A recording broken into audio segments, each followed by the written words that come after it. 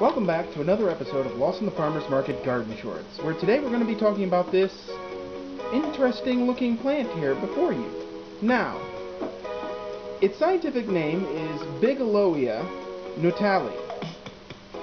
It's commonly called the Rayless Goldenrod, and as you can see, these are the flowers up here, and there are no petals, henceforth the lack of rays, which is a common term for petals on flowers, especially when they're in the Asteraceae family, which this is.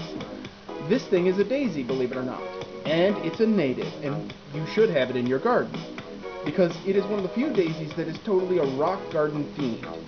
But we'll get to that in a moment. Now, this is native to the southern USA, so Zone 8A is its jam, and if you're fortunate enough to find a grower that sells them, buy a few. But give them space, because faster growing neighbors can easily choke them out. They're used to growing in places where there is very little competition. They are hardy in USDA zones 4 through 10, and they're considered a perennial subshrub.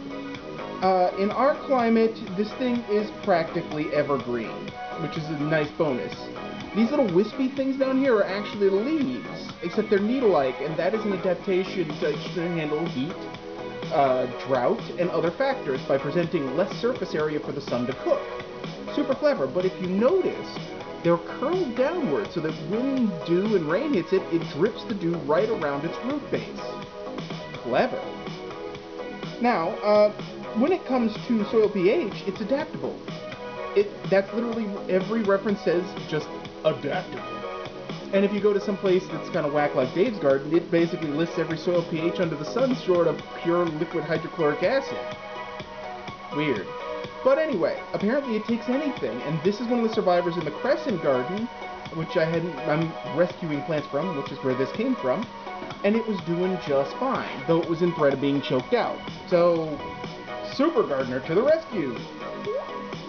Well, anyway, its exposure is full sun to partial shade, which I believe full sun definitely.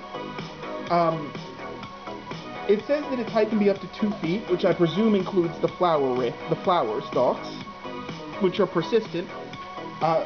Its width can be up to 1 foot, also believable.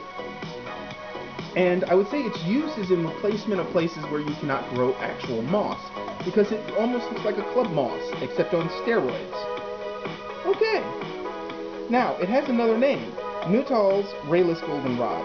Yeah, I know, that sounds like a cop-out, but that's the other name for it. It is very drought tolerant. It is a food source for pollinators via production of pollen, of course. It's noted that all native species of bees love it. Win-win.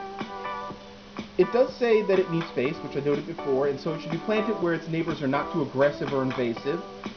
It will tolerate laser southern sun, which is always a bonus, and of course it's a daisy, and native, so it's something to consider. Now, it's been recommended to grow in with things like ice plants and other things that aren't exactly fast-growing but can tolerate the same kind of heat and light. In my case, I'm planning to move it to a spot where it can do better and it won't have as much competition. The plan is actually to put it in with some coneflowers, some cayenne spirit coneflowers, and see what happens, with space of course, because you gotta have space for your space, while you space your space. Spaceception. But anyway, this is the 101st episode, folks, so stay tuned. There's more good things to come. I hope you like the 100th episode. One does not simply do these things. Anyway, if you haven't already, hit the subscribe button, hit up the blog, and keep them growing, folks. Thanks for watching.